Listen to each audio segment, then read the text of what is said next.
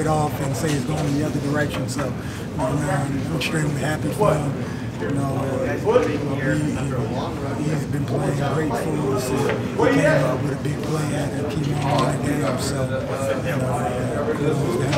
Carl, big play at the end of the game as well to kind of preserve it. You guys have been kind of maligned a lot in the last year and a half. Like, how important is it for you guys to make plays like that in the game? We know we're capable of making those plays. It's just a matter of going out there and making it. We have a great group of guys, hard-working guys, blue-collar guys, and at the end of the day, we just have to continue to trust each other and go out there and just keep playing hard for 60 minutes. And that's what it came down to today.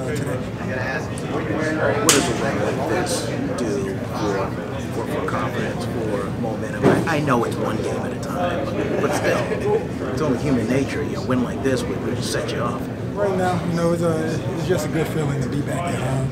And obviously, this win puts us back at 500. And as cliche as it may sound, it's one game at a time from here on out.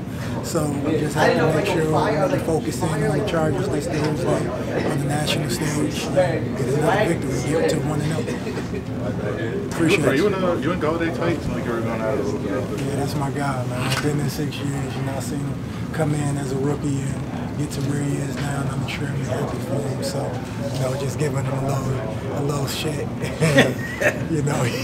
I jumped up on his back. He didn't know it was me.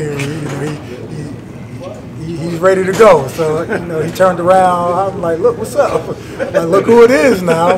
He's like, all right, my bad. I didn't know it was you. So I'm like, all right, man. Those are still my guys over there. And,